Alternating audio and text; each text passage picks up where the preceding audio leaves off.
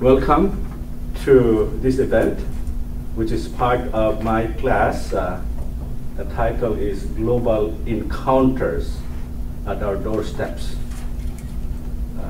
We have programs that take students, so-called, we call it global justice immersion trips to other places in the world, but we also have programs for people who can encounter global issues here in our neighborhood. And we invited speakers for our class, and I decided that it will be open to the public. So I have permission from our speaker that this is also open to the public to share. And so before I'm going to introduce her formally, I would like to express my appreciation for Gary King for mentioning the name of our speaker today when I was looking for resources. And so, let me introduce our speaker, Coleen Rowley, a retired FBI agent and former Minneapolis FBI Legal Counsel, who in May of 2002 brought some of the pre-9/11 lapses into light.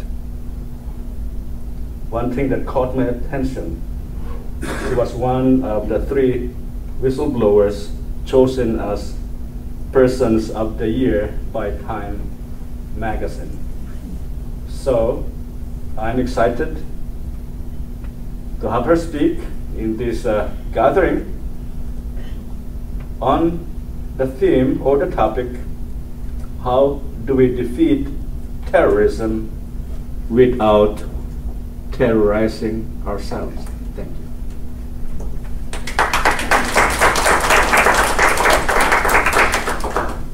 That was a question quote that I actually heard from a major, a very top counterterrorism expert, a guy named Michael Sheehan. And when he gives the talk and says, well, the thing we were facing, the challenge, was how to defeat terrorism without terrorizing ourselves, he answers the question in quite a different way than I do. But his question is spot on, because the whole goal, if you know anything about terrorism, the whole point of terrorism is to get the other side so scared and stupid. I just mentioned an example. You can't get any stupider than falling for a con artist who's telling you that he can code read the television to tell you when a terrorist threat and turn around airliners. You can't get dumber than that. However, and then spend $20 million of taxpayers' money for that on a con artist. You can't get dumber. And that was our head of our CIA and our Air Force that did this. So that's exactly what the point of terrorism is. The point is to get you to do stupid, dumb things, because if you really can't beat the other side through strength, you're going to get them to be so stupid, so knee-jerk, reactionary, that they will then actually do it to themselves. They're going to shoot themselves in the foot. And this was actually, when I would start to say these things about blowback, CIA, the term in the CIA is called blowback. It's the law of unintended consequences. And in theology, it would be called reap what you sow. It would be called karma. There's different terms, but there's a fundamental principle that doing wrongful things has this come back to you. And actually, that was pretty radical for a while. People didn't want to believe this, especially in American exceptionalism, that these terrible pragmatic consequences would then come back on the United States for doing wrongful, unethical, illegal actions. Now, actually, this is now becoming more, people are able to see it. We've had, for great examples, just plain PTSD. So people now understand that one of the consequences, pragmatic consequences of going to war is that the people who you send into the war really have their traumatic brain injuries as well as PTSD. They come back suicidal, homicidal, and you start to see these things in your community. And I'm just going to diverge here because this is my personal story, but you know, when I said this the first time back in 2002, the three main domestic terrorists right around 9/11, both before and just a little bit after 9/11, the three main ones were Timothy McVeigh, who bombed the Oklahoma courthouse, John Mohammed, the sniper in D.C., who was killing people with a shotgun out of a hole in his trunk, and there was another one who shot nurses in a hospital out west. They were all products of Gulf War I. The other main domestic terrorists that people forget, they always say, well, we've never had another terrorist attack. Completely untrue. We had the anthrax killer. And the anthrax killer actually terrorized the United States at the time. This was more terrorizing than even the World Trade Center falling. To imagine that you could get mail and you open it up and there'd be anthrax spores. People were putting gloves on to open their mail. The Star Tribune put on gloves and had a special trailer to open up their mail. The anthrax killer, to this day, there's some uncertainty about exactly who it was, but almost no uncertainty that anthrax killer was a military scientist from Fort Detrick. So there's the connection between the blowback, and that's just one of the connections between our now rising domestic terrorism inside this country. And then my other personal story is I've known 5 people that were killed in different ways. Mostly I knew their parents. 5 young people who were killed in either Iraq or Afghanistan. I've known 2 suicides. My daughter's friend, my daughter's in the Navy, her friend, female, young blonde cheerleader from Michigan, got raped in the Navy. The Navy paid her $1,000, and she took the $1,000 a month for a year and then killed herself. And I also know others. The homicide. Part of it is we're pretty complacent with suicide. In a way, we are, because we say it's them. You know, that's a suicide. It's just affecting them. Everybody knows Vietnam. The wall in Vietnam would be double if it was suicides. It's more than that. It's homicides. In Lake City, Minnesota, just south of here, a police officer was killed by a returned veteran. So, I mean, this is just one of the areas. What our last 11, 12 years has been characterized is by a type of thinking, and you know, if you study ethics, it's called utilitarian ethics, and it's really confusing. I've had debates on the ticking time bomb hypothetical, the torture example, that people say, well, you know, I watched Jack Bauer's 24, and I know that if people's lives are hanging in the balance, that we have to use harsh tactics in order to find that bomb and to save lives. So what you're doing is you're positing or concocting a great outcome that everybody is for, a happy outcome, and it's kind of like a magic trick where they divert your attention to something they're really doing, because your attention then is diverted, and this actually will tie in with human rights right now too.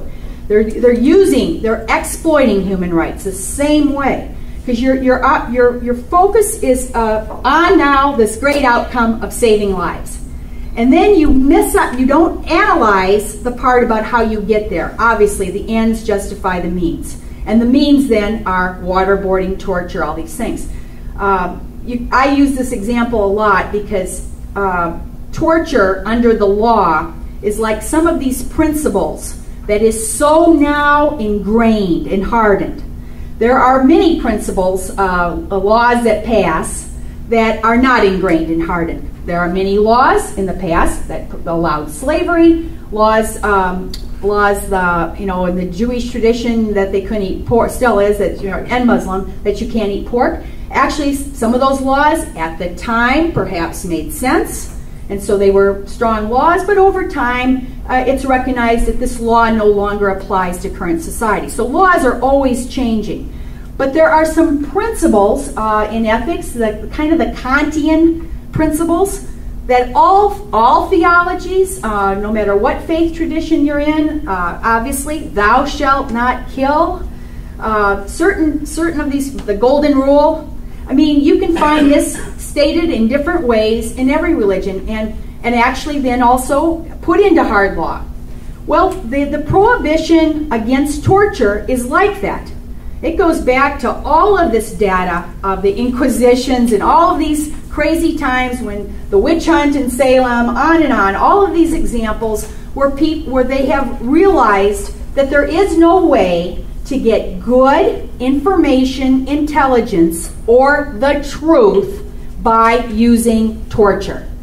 Yes, you can get people to admit anything. You know, if you want to call people witches, yes, after torture, you'll eventually break them down. You can break down people easy, and yes, you'll get them to say they're witches, and then you can kill them. Stalin did this for Lenin,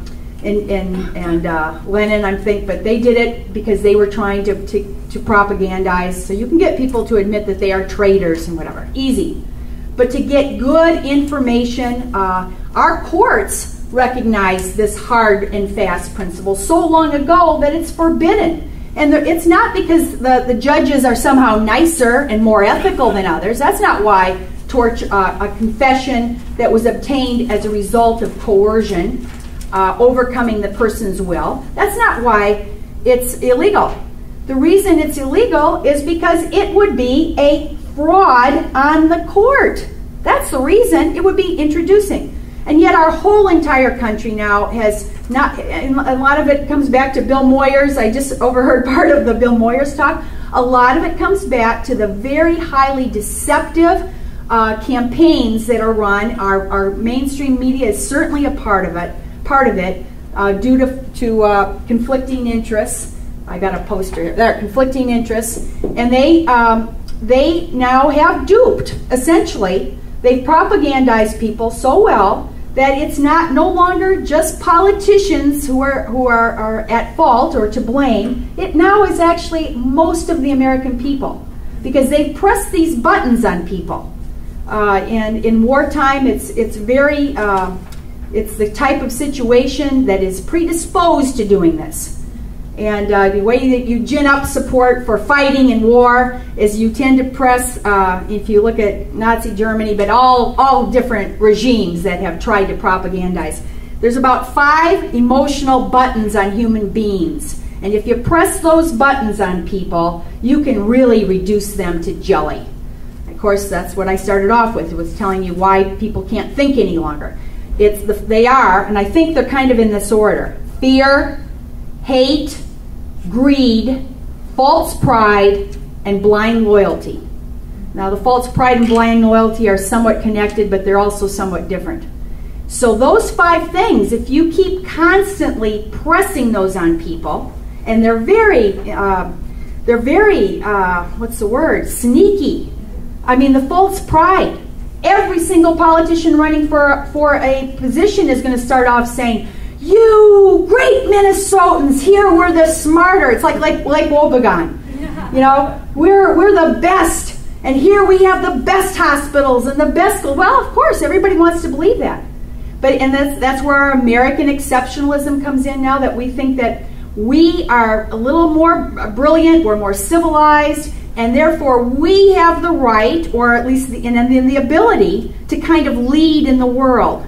And if our leading by example, of course that's hard now for us to lead by example and by other ways, so we're actually now leading through use of the military, which is that we're going to give you a warning once, we don't like what you're doing, and if you don't listen to the teacher, we're the super policemen of the world. We get to tell you what to do. We're the civilized ones. And then we'll probably use our military might, because we don't have, and this is the sad part, which a lot of the smarter intelligence people are worried about in the school, is leadership is through a lot of things, but largely it's through this kind of soft power, which is, if you are a good leader and you're following the right example on human rights and stuff, then yes, you can maybe go out and tell The Philippines. This is a great example on the Philippines. It just happened simultaneously. In Geneva, there was a conference on human rights the UN held. 22 countries criticized the extrajudicial killings going on in the Philippines. What's the problem? That same day, the New York Times front page said, President Obama compiles kill list. Extrajudicial killing. Can you imagine being the representative sent to the UN to try to lecture about the extrajudicial killings in the Philippines when your boss is, and that article came from a need, maybe it's a perceived need, to brag to the American public, because it's been up till then secret, the kill list and how this was working. So this perceived need to macho, I called it, it was like Bush's bring 'em on moment. You know, he was trying to use killing and the fact that I can make these decisions to point at people. We have PowerPoints, and on the way here, I was listening to NPR. They say it actually is a deck of cards. They're using cards, PowerPoint cards with these terrorists, and today they just did another one. They claimed that they were trying to target somebody al-Libi in Pakistan, I believe, or Yemen. I don't remember which country. And they said they don't know for sure yet if they got that al-Qaeda target, but they know that they killed 16 people. So that was the news, and Carrie Miller was talking to an expert who has a book out about drone killing. And I did this week, when it came out, I did several interviews. I probably did a dozen interviews on radio about the drone killing. So how does this impact civil liberties? Well, one of the answers to the question, if I can find my exact quote here. Well, I'll give you a couple of different quotes. With the terrorism, Martin Luther King Jr. said, "You will never end terrorism by terrorizing others." Seems like a no-brainer, but that's exactly when you launch the wars on terror. Endless, global-wide war on terror. Obviously the point is to try, and it was a kind of a crazy thing. It wasn't just to reduce terrorism, it was to end all threats of terrorism. Who could fall for that? Who could fall for that? I was in the so-called war on drugs. I worked in New York City in the FBI, and we had cocaine conspiracies and Sicilian drug trafficking and these types of things. Heroin too, heroin and cocaine and different things. And you know, we were told we were in the war on drugs, but nobody that I know thought we could end drug trafficking. We knew that we were collecting a paycheck every week, and maybe we deluded ourselves that we could reduce drug trafficking to some extent, but that was it. You know, can you imagine if the war on poverty? I mean, to be honest, I don't care how liberal and idealistic you are, you can reduce poverty, but can you end it? All of these, it was a crazy notion, and we were allowed to preemptively guess as to who is plotting against us. You see the enormous blowback in this country right now with prosecutions of people who have not carried out any action afterwards, and now you find them as, if you remember the first World Trade Center bombing and in fact, all of the crimes I'm aware of that in my career, they involved a crime. There was an actual crime that was committed. And of course, when you have a crime, I was talking yesterday to a high school class about serial killers. And you know, when you have a crime scene, and of course the body was killed, whether it was a blow to the back of the head or torture, these behavioral profilers could look at the scene and come up with quite a few really good educated guesses as to the characteristics of the serial killer. Well, you know why? They had something to go on. They had some evidence. Well, our new mode is that we're gonna end the terrorism, so we got to be preemptive. So none of this involves any factual justification or evidence. The FBI and others are sending out people infiltrating into mostly mosques initially, but now into Occupy. They're infiltrating all kinds of groups. This is exactly on all fours with what went on during the Vietnam War. I think war periods are especially prone to this because, again, trying to maintain public sentiment in favor of the war is key.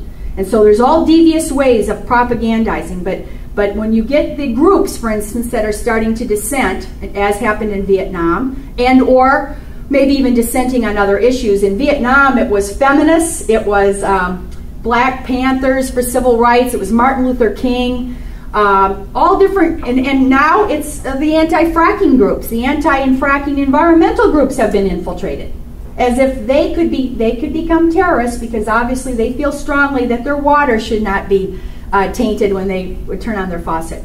So this is now going on, and it's very simple. People pride themselves on being smarter than this, but largely it's very simple for a good undercover agent slash con artist because they're living a lie, by the way, if they're undercover. And this was even true in drug trafficking. To get somebody to believe that you want drugs to buy, you have to be very, very good. You have to be able to fool people. So undercovers and or informants. And many of the informants that the FBI is hiring are actually thugs. They actually have criminal records. One guy that they just recently used on one of these national scope prosecutions was wanted in Pakistan for murder. And the FBI says, oh, well, so what? You're wanted for murder. We still will pay you in the vicinity of the good ones that they're using for this, $150,000 to $200,000 a year of your tax money. So we have this this really terrible thing going on on the domestic side, which is a result of the foreign wars. A war of aggression is the supreme crime, and it carries the seeds of everything else. And so subverting our rule of law here in the United States, our constitutional rights, whatever, is a result of declaring this war on terrorism. And treating terrorists as if they're not criminals, we're treating them as if it's a war. And when people used to ask me about the Patriot Act, and again, it went into people's heads because there was a lot of, at the time, when the Patriot Act was first put out, it was public. That was the good thing about the Patriot Act, unlike the executive orders for CIA renditions and black sites and torture and warrantless monitoring. The Patriot Act was public. And so people knew about it, 300 and some pages.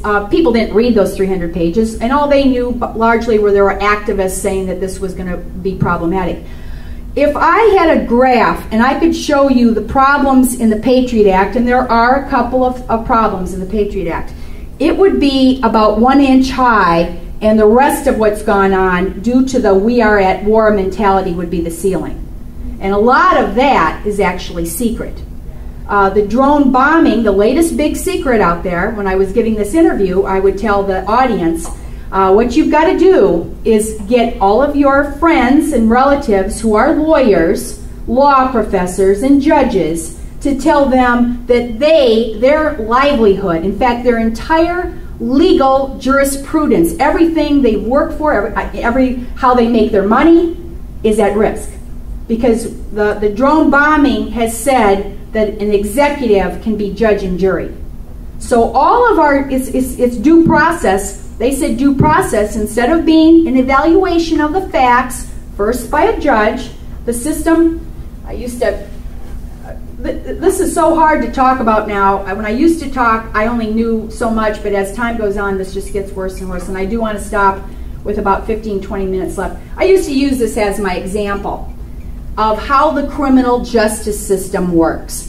And when you start off on a whodunit, let's say a murder case or whatever, it's like that old game Clue, everybody's a suspect. Well, you don't have any facts, and so you really couldn't do too much. I don't have time to go through this, but profiling, data mining, then you get to the point where there's tips, then you get to reasonable suspicion where you could actually detain somebody, but not for years until hostilities end. You could detain somebody after a bank robbery, for instance. If their description matched the bank robber and you caught the person running down the street, and I taught this for 14 years, and if you messed up as an FBI agent, your evidence was thrown out of court.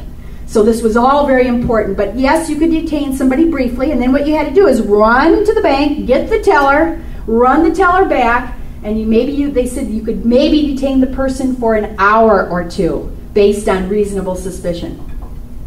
And then the big one is probable cause. So all of your very intrusive actions under the criminal justice system, searches, execution of searches, monitoring somebody's emails or telephone calls, those required about 100 minimum 100 pages of facts. Before 9/11, for instance, I sat with earphones on listening to mob and mafia people in New York City. One of our wires on a mob went for 9 months, and so I sat there every day listening in to these mob guys in their social club and in their cars or whatever. But every one of those monitorings were almost a year to 2 years to get enough evidence to get to this point of having probable cause with your 100, sometimes 200-page affidavit, go into a judge, and the judge reads it and says, yeah, I agree, there's reason to believe, and signs it. Then you got to do it. And then the final thing is you go to court, you have your jury, and you get convicted beyond a reasonable doubt, and eventually you can appeal, and even if there are mistakes made, and a lot of times this takes years and years and years, and at the final end of the criminal justice system, I called it throw away the key. And when you get to, and many times it's mini appeals, by the way, so you get to throw away the key. Even at throw away the key, there are mistakes. And everybody knows about the DNA exoneration or whatever, so there are mistakes made. I used to tell about a case we had with a bank robber who looked like the bank robber. He was convicted and put into jail for 4 months, and then we found the real bank robber. So you even have mistakes with the criminal justice system, but can you imagine what you do when you just tip it upside down? And you say, no evidence necessary, all of these people we're going to monitor. And that's what's going on right now. There are 854,000 CIA operatives, analysts, FBI agents, contractors, all these different cadres, 854,000, nearly 1 million, who have top secret clearances right now in top secret America. So you can look this up on the Washington Post, August of 2010, top secret America. It's worse than that because there's about 2.5 million who have secret clearances in the United States. And so this is where we're putting all this money, but we've tipped it upside down. It can't possibly work. But yet we are told that we have to do these things in a utilitarian way, that the ends justify the means. And so in order to keep you safe, who cares about that old concept of probable cause? Who cares about that old crazy, a lot of people didn't know what due process meant anyways. Due process, freedom of speech, freedom of religion, freedom, right to attorney, right against self-incrimination, which is the problem with the harsh interrogation tactics and torture and stuff. And now, indefinite detention of Americans with no level of probable cause, no level of factual justification. So, obviously, our legal system right now is decimated. This is a lot more. People call these things, they talk about it as civil liberties. So you think, well, I can do without a little liberties. That's just a nicety. No, the reason for this system has nothing to do with somebody's wanting to be more righteous and more ethical or more legal. That's not why it exists. Over hundreds of years, the human beings in societies have found out that if you want to be accurate in first detecting illegal wrongful acts and then in actually doing something about it, this is about the only thing we have. I'm kind of a critic of the jury system. Our American jury system has lots and lots of problems. They pick people they have never heard about, don't read the papers and all these things. But you know what? If you think about it, how can you think of anything better? The biggest defense of the American jury system is, well, it's not the best, but up till now, no one has really devised anything better. So the way our system has evolved makes utilitarian type thinking saying, oh, well, that old system just gets thrown out. Now we're in the new war, we're in whatever, we get to do these new things. And since the Bush administration, that was the constant theme, is this constant saying that in order to be secure, we now have to do illegal acts. And they're no longer illegal, by the way, because our Congress, after they were secret for a while, the way it's happened is they've been legalized or attempted to be legalized. So warrantless monitoring, for instance, was illegal, wholly illegal and secret.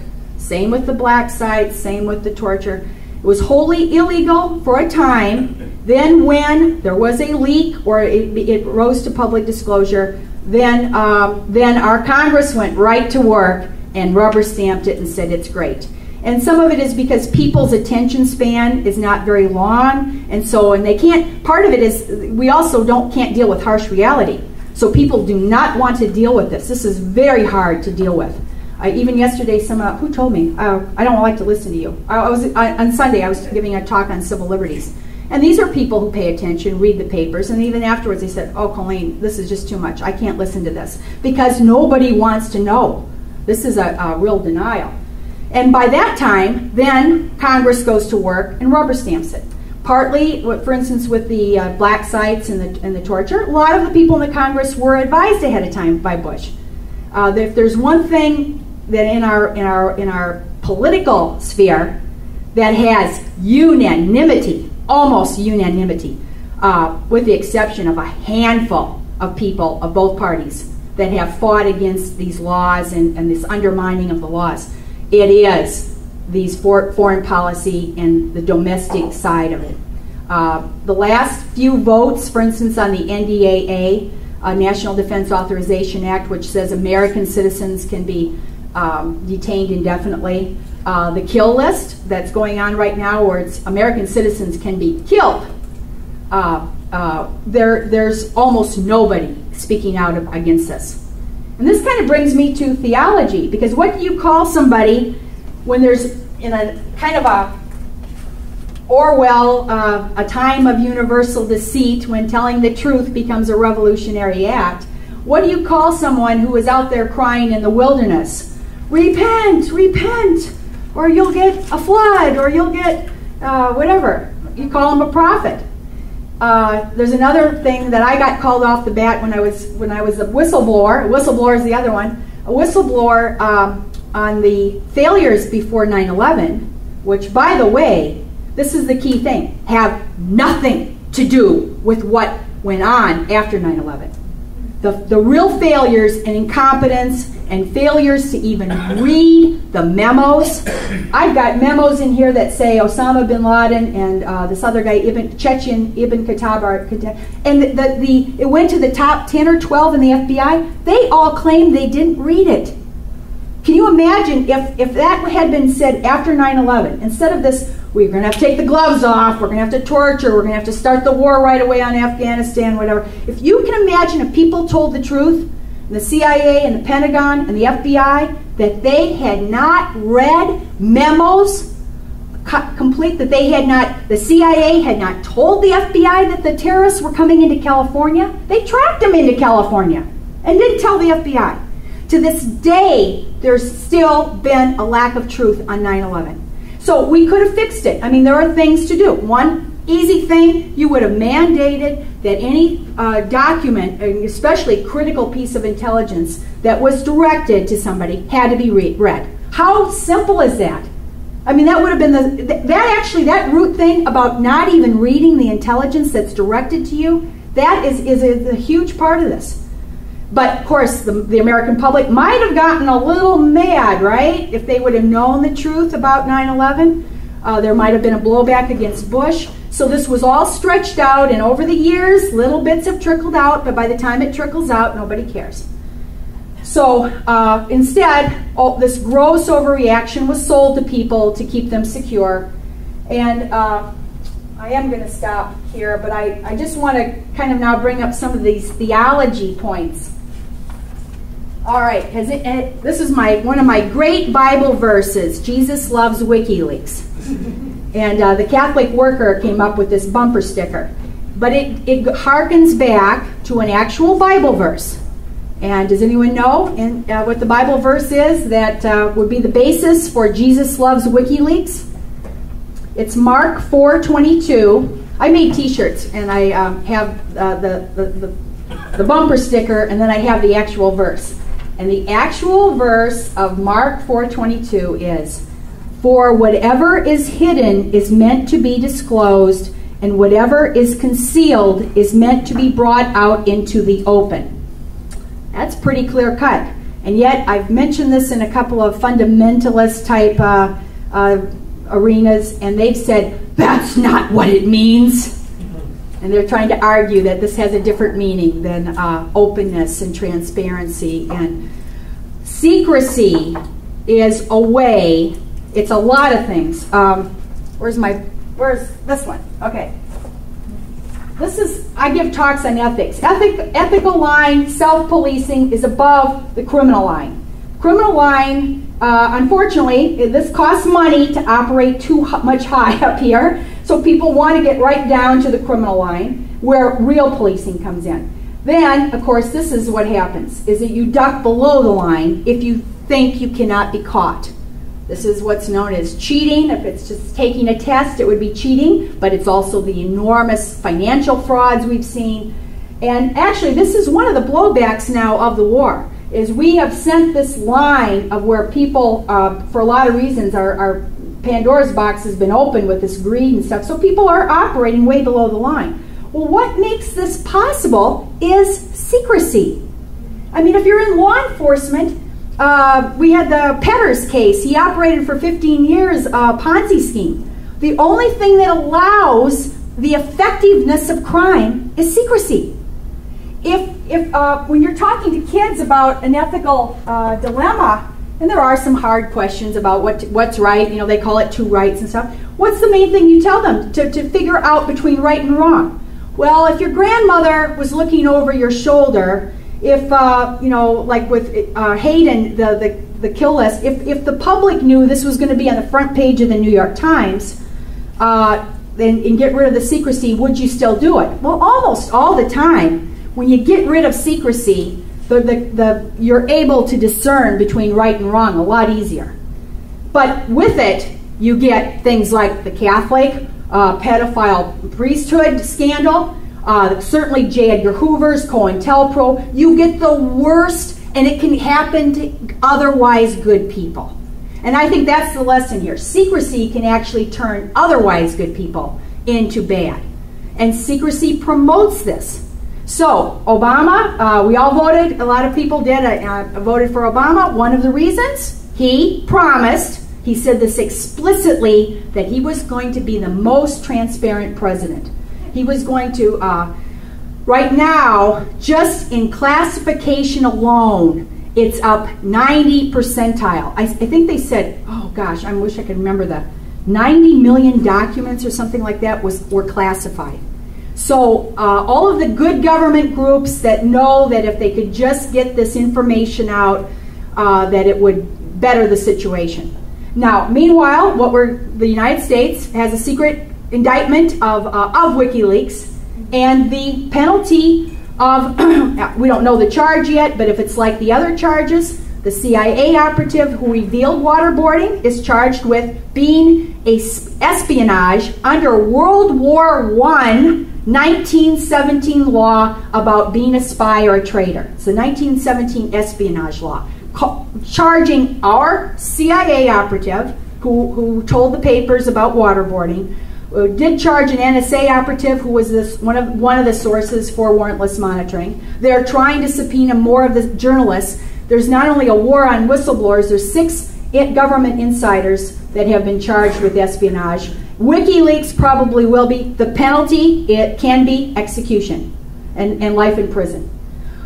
Our own spies in the FBI. There were 2 FBI spies, Robert Hansen and Earl Pitts, that were caught in the 90s. I knew Robert Hansen slightly because I rode the elevator with him.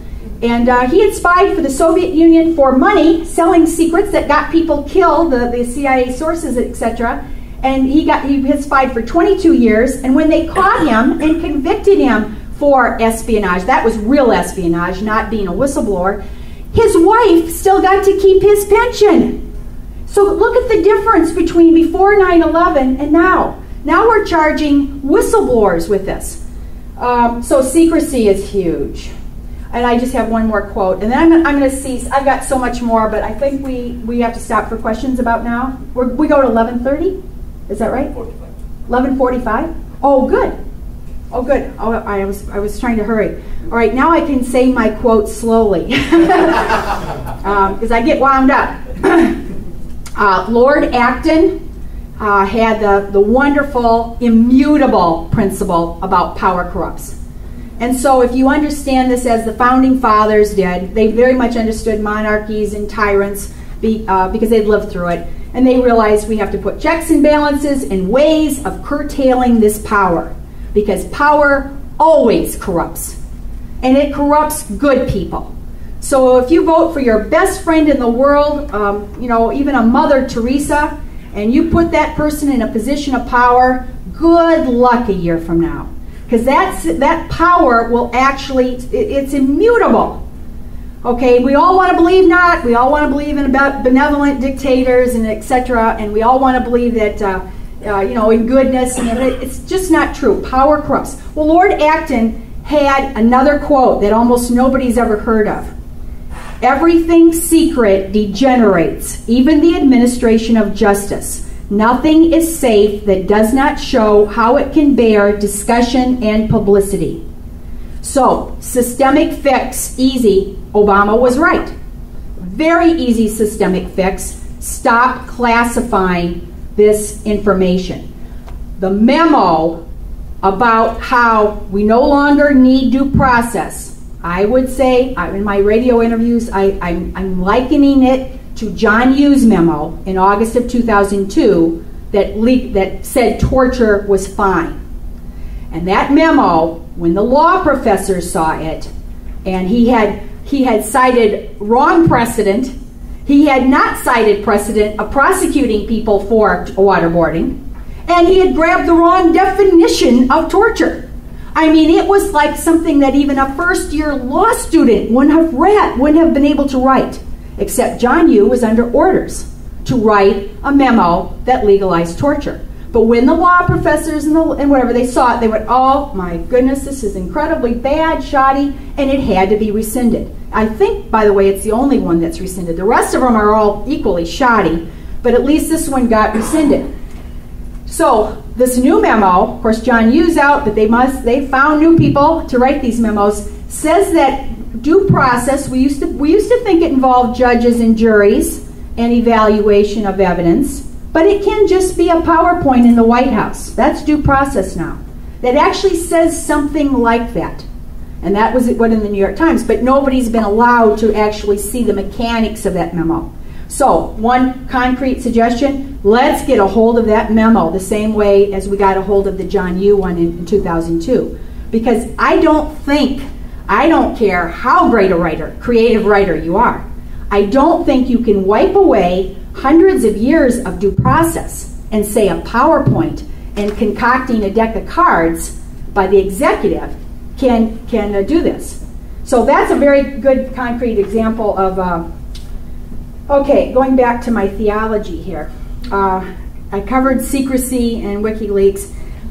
You know, blowback in all theologies is the full quote is not "you will reap what you sow." It's God starts with "God will not be deceived," and you will reap what you sow. But the part about God will not be deceived is the part about playing God. William Sloane Coffin said that the fundamental sin is arrogance because it invites you to play God. So when you're American exceptionalists and you get to concoct the outcome, you're so smart, you know that torturing will find the ticking time bomb. You just concocted that. Well, there's no way that human beings are this smart. I don't care if you're Einstein. And by thinking you're playing God, this is the opening of the Pandora's box. This is a quest for the power to actually say we can kill who we select. We're smart. We know that this person, these 16 people killed today, probably would have done us harm, so we're going to kill them ahead of time. Can you imagine a stronger example of saying you're playing God? Opening Pandora's box. Another example, my husband got mad at me this morning and called me on the way here. I shouldn't even talk about this, but I posted a YouTube online before I came. And the YouTube is saying that the Stuxnet virus, that the US and Israel devised a virus that would go into Iranian computers, and it goes into their CMER control or something like that, and then it was to make them not work. And so this was already 2-3 years ago. It just finally hit the papers. The U.S., we knew it already that the U.S. was behind it, but now the U.S. has acknowledged, yes, and Israel, we devised this powerful virus that for a time shut down or hurt the nuclear power program in Iran. Now this YouTube isn't for, it's just kind of a hypothetical, but they said, what if that now has led, well, they do know one thing, it got away. The virus, once computer viruses spread, so they're saying it was targeted on the Iranian centrifuges, but it got away. And it did leak into other nuclear power because the CMER control is in a lot of places. So the question is, what if it is one of the reasons why the Fukushima was not able to get control of the reactors? I mean, even if it didn't affect Fukushima, can you imagine a virus like this that you've concocted? Reminds me of Alfred Nobel. Alfred Nobel thinking that dynamite would somehow help. And, and the part of this is, even if you're Einstein, you cannot figure out these ramifications. And that's why this utilitarian, and be careful of the word utilitarian, because most people believe that means pragmatic. They think it's a synonym for what works. And so when you're arguing towards you say, well, I'm a utilitarian, and I believe that, if it saves lives, that's the greater number. If it saves 1,000 lives, and I have to kill one person, well, that's the greater good, and therefore it's utilitarian. That's what they call what works. Okay, utilitarian. That's rule utilitarianism. Okay, so what works is a rule. If you had a medicine here and someone said this will effectively treat breast cancer, and you did a test and 51 women benefited and 49 didn't, you would say, as a rule, it's effective. It's rule utilitarianism. The one I'm talking about is not the same as that. It's called act utilitarianism, and it's making up an end that you have no evidence for, no justification. Torture doesn't work. Many, many books have been written on this, but it's a sleight of hand. You're making up an end. On the medical thing, it would be like you said, take this medicine for cancer, and the test showed it worked 1% of the time and killed the other 99 patients. Now, who in the heck would, if you said, take this medicine, it might work, and I'm going to tell you it could save your life, well, which would be true 1% of the time. Well, no one in their right mind would do that. And that is actually what confuses people, because they're believing that there's a choice between what works, what is pragmatic, and then these lofty, ethical, legal notions. And when you believe there is a choice, and Obama, by the way, when he was running for Congress, before the Lord Acton kicked in, he actually said it's a false choice between security and liberty. He says that's a false choice. Now he doesn't say that anymore. But it is a completely false choice, because it's what is effective. These things don't work. Our system exists for another reason. One of the sources for how we should be acting now comes from theology. A lot of our law originally, thou shalt not kill and murder, I mean, these things are no-brainers. The golden rule, fundamental about treating others as you want to be treated, is now over, because those people in Yemen and Pakistan, even their children, don't matter very much to Americans.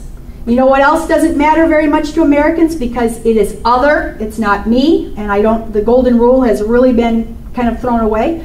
One of the things that doesn't matter are military.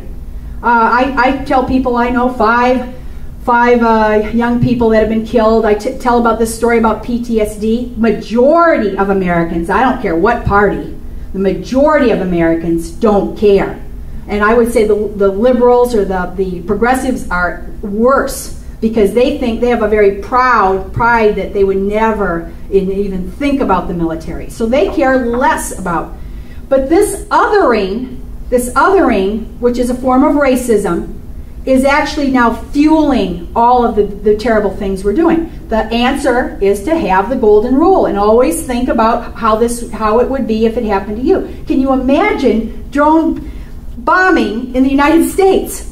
We actually have lots of terrorists. We have bona fide terrorists living in the United States. One was a Cuban. There's a Cuban guy who years ago bombed a passenger airliner because he was against Castro. Cuban national. Just make sure we're not...